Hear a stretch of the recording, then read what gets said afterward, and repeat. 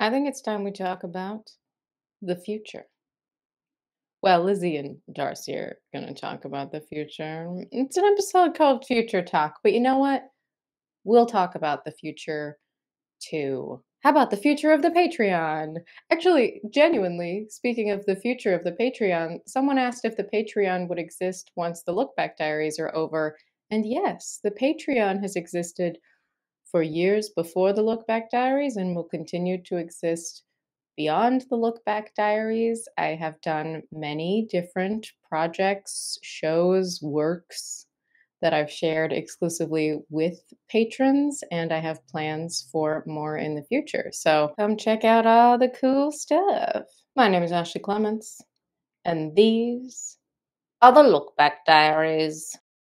And since the topic is the future, just some business stuff. While the year plus journey of writing and filming the Lizzie Bennet Diaries did end for the most part with episode 100, there were many aspects of the Lizzie Bennet Diaries that were not over at episode 100, and neither will the Look Back Diaries be over at episode 100. There are a lot of things to discuss about what happened afterward. Many of you have asked if I will cover the bonus episodes that came out in 2014 that we made to basically promote the novelization.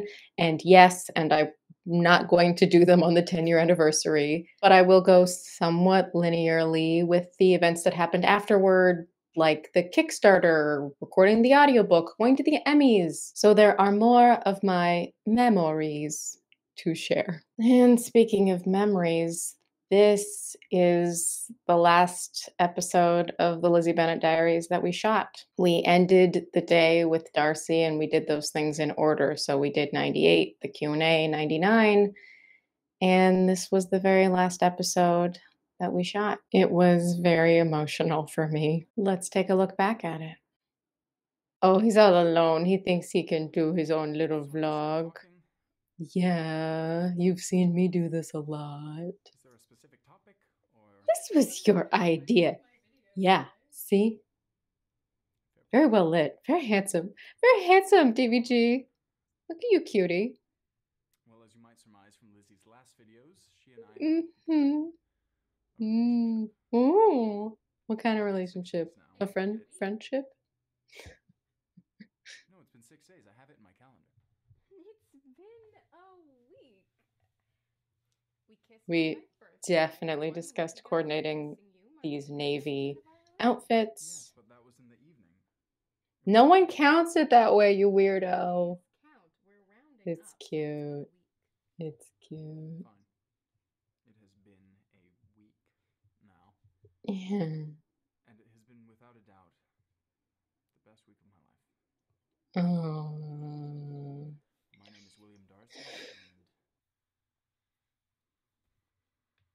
Lizzie Bennet is amazing. See, we couldn't see if we were holding hands below frame, so he had to like pull my hand up. That's the kind of stuff we were talking about. No, I'm just teasing you, right? About And the way that Lizzie looks at him, like so incredibly smitten, I did that on purpose. Eat enough dinners in the Bennet household. Acting. Funny about being teased. That just means my dad likes you. He did invite me to see his trains. I feel like that's one of the things that people have written like fan fiction about. I might have better understood what I was Or maybe it's doing.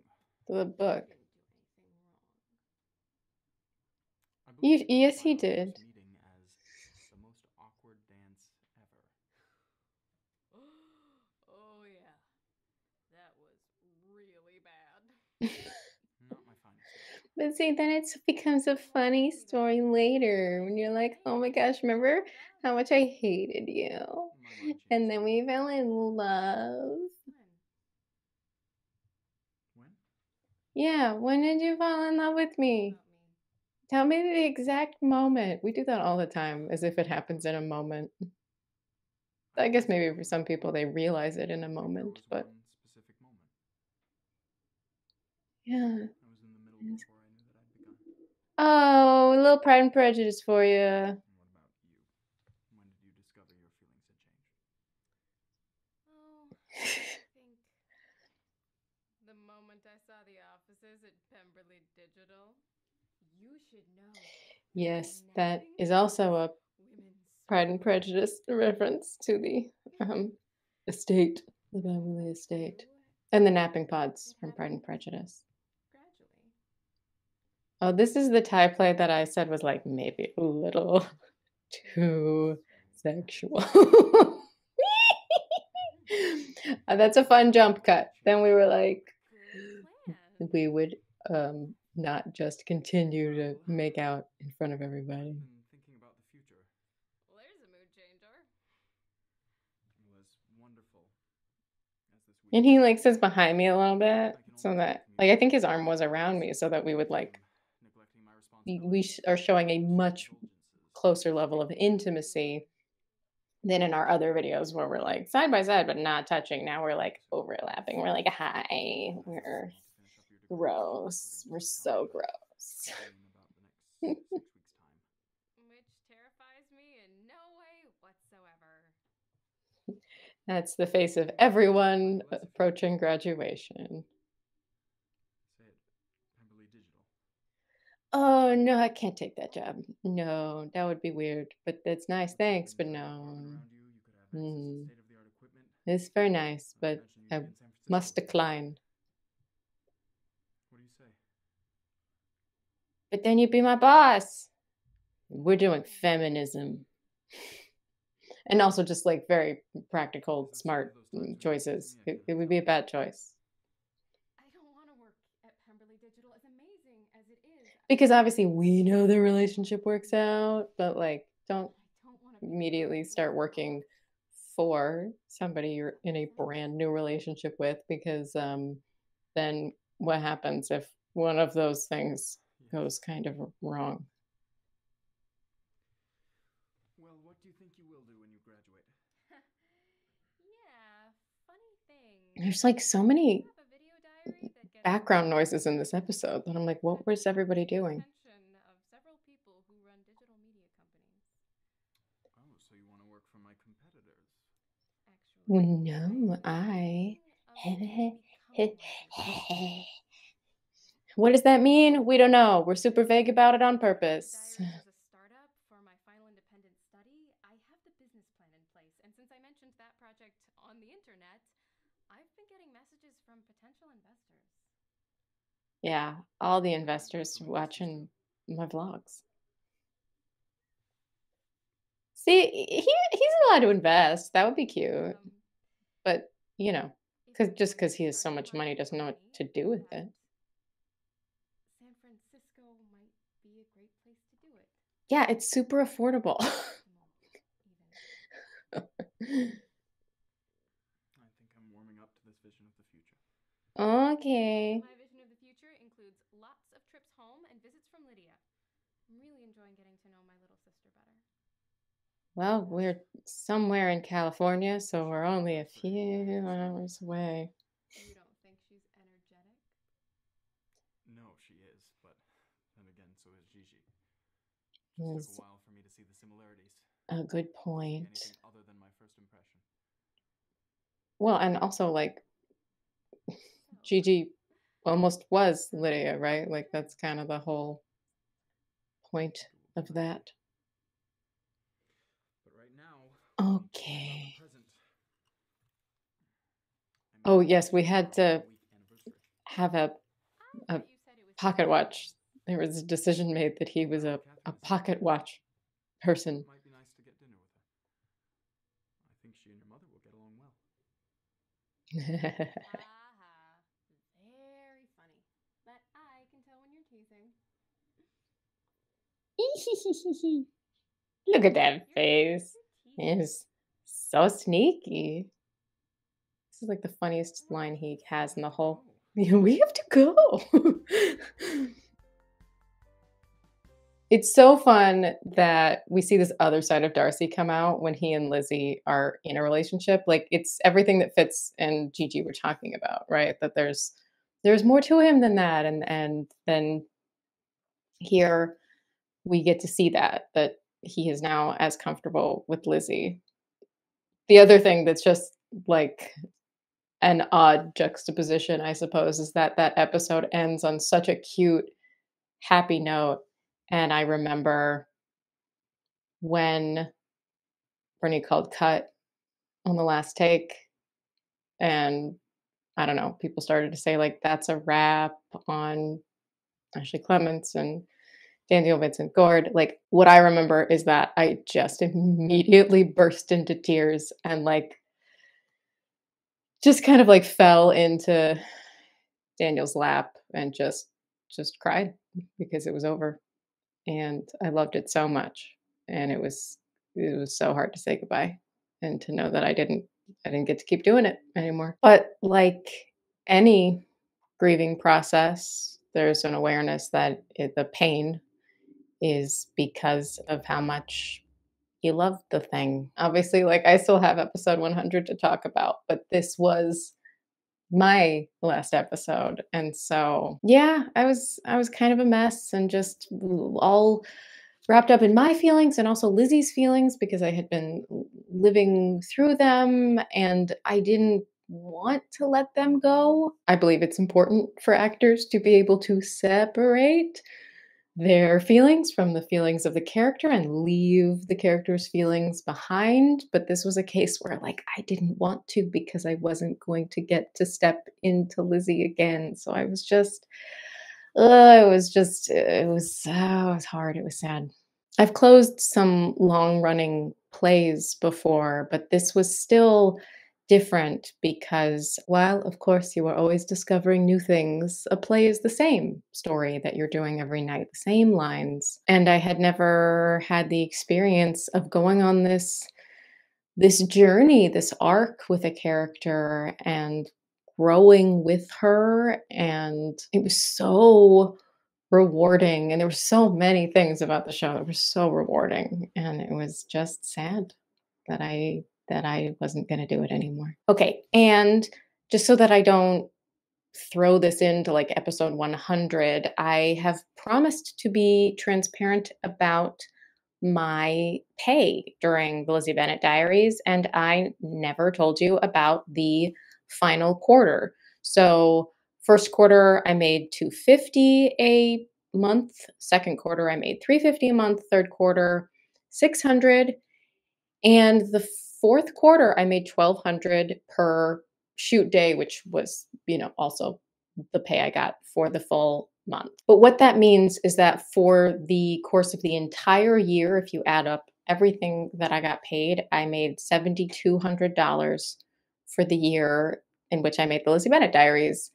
And I got paid more than a lot of other people who worked on the show.